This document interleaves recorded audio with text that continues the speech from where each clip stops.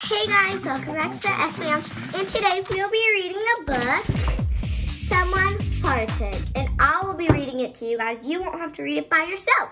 So, this is the name of the book of the author.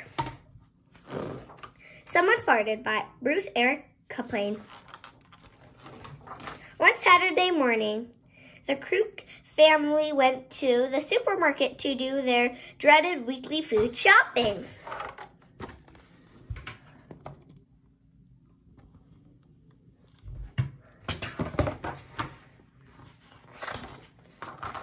They drove in silence until Sally said quietly, without looking up from her book, "Someone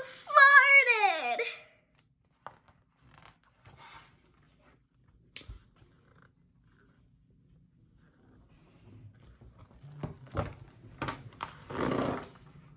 Everyone took a whiff. She was right.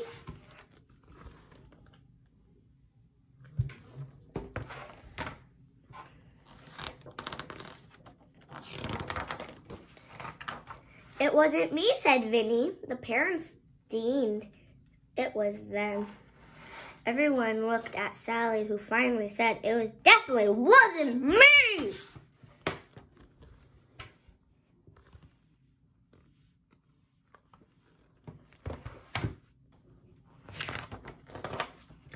They all rolled down their windows, but the smell kept getting worse. Clearly, whoever it was still was farting, which brought a new round of equations and denies. Their mother, proud overreacting, said, "I think I'm going to faint." Vinny, proud to worrying, asked, "Is there any way it could kill us?"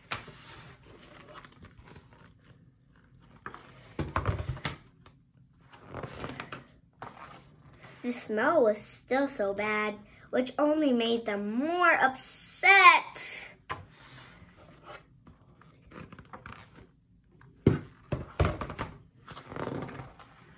Their mother looked in her bag for something to make the smell go away. All she found was some hand sanitizer, which she all desperately started spraying everywhere. "Ow!" their father screamed, because it got in his eyes. He almost got into a car accident. A police officer pulled them over and wanted to know what was wrong. "Someone farted."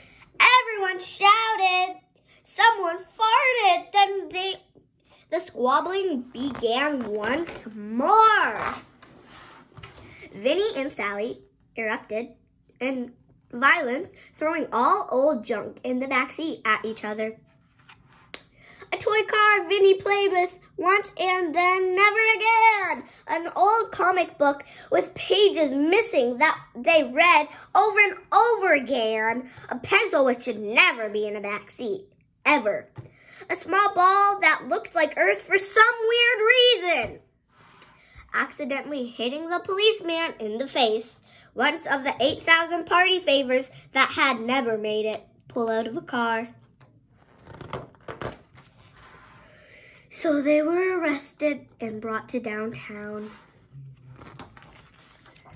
Here's the picture before, and here's the picture where I just said they were brought to a cell and brought to downtown.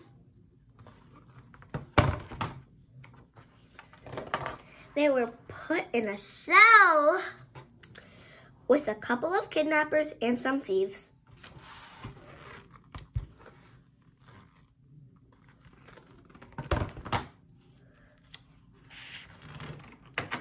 One of the kidnappers wanted to know what they were in for.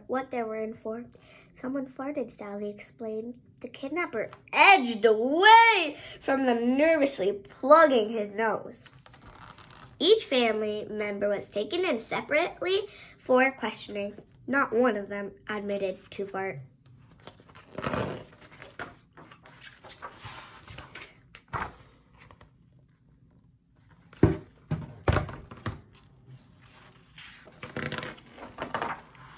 Back together in the cell, they all started fighting again.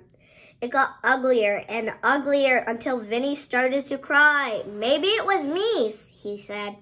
Maybe I was so involved with my book I didn't notice. His parents looked at him, overcome with emotion. His mother hugged him and said, it was probably me. Then his father said, maybe it was me. Sally said, well, it definitely wasn't me. Her parents shout her angry looks.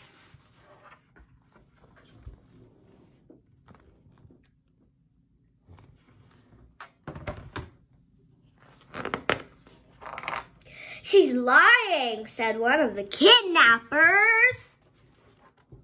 Sally's mad. The kidnapper said she's lying. Who do you think's right? The kidnapper or Sally is telling the truth?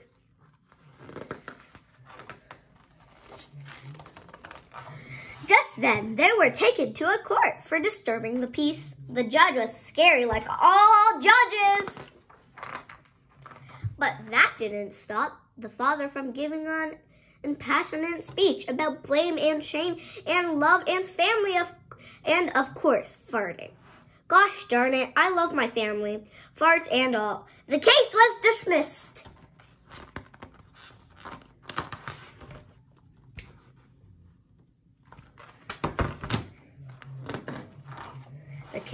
The Croops left jail, trumpeting, determined to put this all behind them. They were at peace, each one full of gratitude and happiness.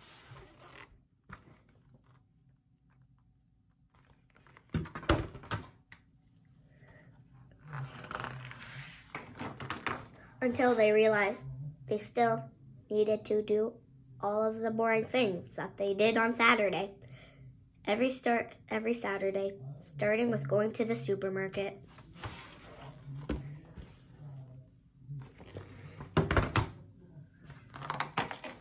And that's the end of this lovely book.